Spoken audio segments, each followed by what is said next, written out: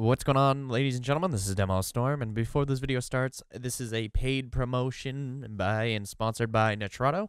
If you guys need service, remember to always go to Nitrado, official host of Ark. In today's video, it's basically a tutorial how to set up your server for Extinction and Ark. Nitrado asked me to help them, make a tutorial video for you guys on how to work things and get through the files and things like that. I don't know, more of a tutorial, more setup, I would say. Tutorial is a strong word. But say you just got, you got your account, you just rented a server. So first of all, you want to come here, go to my services. I do this every single time. This is how I do it. This is the server that I'm going to be using to show you guys. I have multiple servers set up, doing all sorts of games. I'm also in charge of Royals things here. When things go wrong, I have control.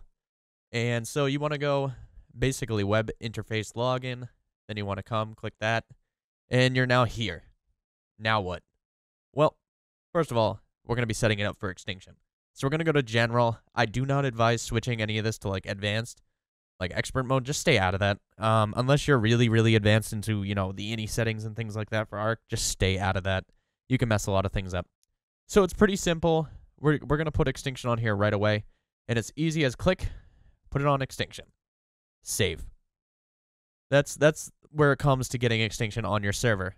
I do advise sometimes, though, start with the island, launch it, get it started up, join it, make sure your server is actually working, just in case you messed up a setting or something, and then flipping it to Extinction. It's a good troubleshooting thing if you do it that way, just in case it's not like a new server or you just switch the game over, just to make sure everything's kind of there.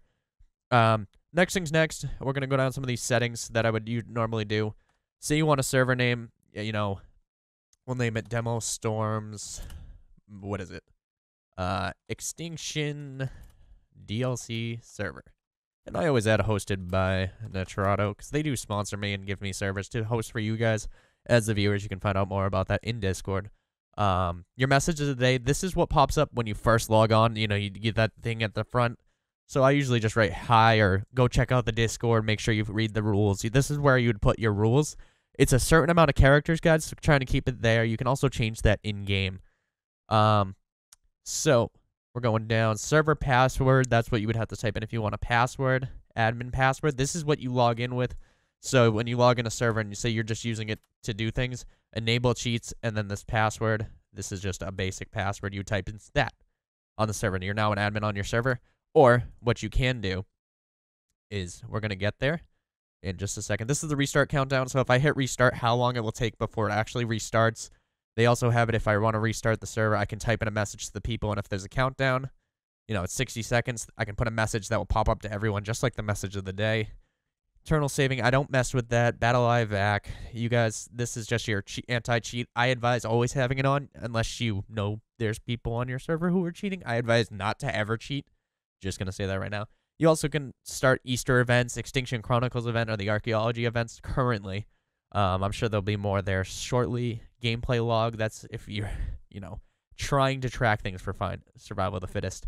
I haven't met many people who do that. Spectator password, I avoid. If you're doing PvP and stuff, this allows people to look around the map, and that's not really cool. You can also start from a back, but say something's messed up, you can roll it back to whenever. Remember, these times are not based on where you are. It's based on Germany, I believe. As you can see right here, convert. Then you have, the generated procedural maps. That didn't really work out. Okay, so here's the admin log. Say you want to use Archon and enable admin log. You can view the server log. Public chat logging. So basically anything the admin puts in, it will show up in public chat. This can notify admins whenever someone's cheating, you know what I mean? Or if they have an admin typing something in, so you can keep an eye on your admins. If you're running a larger server, activate the logs. This just puts it in a notepad for you, and I'll show you guys where to find that. I don't mess with the buffer. And this is where you can prevent people from uploading their dinosaurs and things like that from your server. I have them off. I don't know if they ever fixed it, but you used to be able to bring in things from single player into multiplayer, and I didn't like that. It just, people are cheating dinosaurs in and bringing in tamed broodmothers, and we had that whole thing, oh, you can tame a broodmother. No, people are force taming them and bringing them into servers. Random supply crates, I haven't messed with this. This is brand new. Option to make supply crates completely random.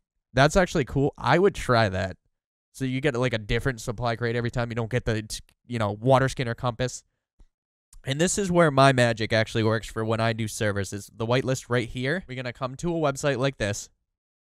I know there was like a random cut there, but, you know, I don't want you guys to see my little history there. And you would, you know, take your Steam profile, which can be found here. We're just going to use Gaben's thing right here. You would put your profile name in. You can just find that by going to your Steam and just pulling it on up. And then from there, all you want to do is hit lookup. This is your Steam 64. We'll use Gaben for here. All right. So if you want to be whitelisted, I do exclusive join. I usually put them both in here. This doesn't require a password, but this also requires them to be on this whitelist to join. That way you don't have to type in the password every time. This will make them an admin login automatically. So Gaben will be able to join the server without any checks, so no passwords, if there is a password. Exclusive join means you have to be on this list to even get on the server. And then admin, he'll log in with a star next to his name, and he can use cheats right from the start. Then if you want to ban him, you can ban him. You can also pull in the ARC ban list right here if you really want to. That's up to you, depending on the amount of people on your server. And here's some basic settings. Flying inside caves. Most of this is really explained for you. Difficulty offset. This one, I would always advise looking up the table, unless you really know your difficulties. This usually goes up to 1, and then you can now override it and go to 4. That's like level 800 dinos or something like that. I always get confused with this. It takes me a couple of tries. I've looked it up multiple times. Mess around with it. Find your even point. 0, I believe if we did 0.1, it's level 45. If we do 0, it's level 30 is max dinosaur. That's your max dinosaur, you know, level. So if you want really high dinosaurs, mess around with it. Get higher and higher numbers away from 0. Here we go. Max structures. I don't mess with these. It just lag. Guys, don't mess with lag. If you don't like nighttime, this is your scale speeds, so you can mess with them higher or lower, depending. It also shows you the parameter that would be in the ini file. If you're used to the ini files, just mouse over it. You can destroy all wild dinosaurs on restart. I recommend doing this when you're going to do a big restart. Let's see. Containers lockable. I'm going to let you guys read through them. I honestly do this once and leave them for every single server. I just swipe the save. This is your PvE. Turn PvE on. All right. And these are the numbers that people usually ask for. Harvesting multiplier. 3 times. That'd be every time you hit a rock, you gain, you know, 3 times what you would normally get. Your EXP multiplier. Usually about 3. Your taming speed, 3. So you want to get higher than 0. It's a multiplier, guys. Multiplying the time. So if it used to take, what was it? I can barely think of it. You want higher numbers here. Can lead to performance issues. Yeah, make sure it's not too high. This one especially, I recommend never going super, super high. It starts getting into when a Bronto swings his tail, you're going to have a bad time. All right, and then you have your mating if you want to do breeding rates and things like that. Time between pregnancies. Smaller value equals more babies. So you want like 0.1 if you want to go nuts with breeding. Egg hatch speed, that's how fast they do it. We'll just do something ridiculous like 100. Yeah, and then you can come into baby mature speed, so higher number, you know, 4 times, and things like that. So now if you want to go over to mods, guys, if you want to mod your server now, everything is set. Save. Never be scared to hit that save button. And if everything goes wrong, default settings is right there. If you guys want to now add mods, just come over here on the left-hand side, mod workshop. And this is where you can get your mods. There's some popular mods here. We'll go to steampunk. I'm just going to click on it. And it adds the active ID that's already here. These are popular mods. Just give me 1 second, guys, and I'm going to open up another window real quick. Just so we make things easier. ARC mods. We're just Googling ARC mods real fast. Steam community. We're going to the ARC mods page. All right, guys. So say you want the Ring of Power mod. Right here at the top, you can either A, you'll put the ID here, or it can be found right up here. After ID equals, just copy that, come over to your interface, and save. Put that ID right here on Active Mods ID. Our mod's there. This will automatically update. Yeah, as soon as you start the server, it will be downloaded. Next thing's next, guys. If you want to wipe your server, let me just double check to make sure they didn't add a feature to just wipe your server with a button press. I'm still old school when it comes to this has updated so much since I've been with Nitrado. I'm actually having a good time. Auto restart on update. The server will restart automatically when the server gets updated. It's actually a good thing to keep on, just in case. And since I'm not whitelisted, I can't actually get on my own server. Let me get my Steam whitelist real fast for you guys. We can actually go. Let's see.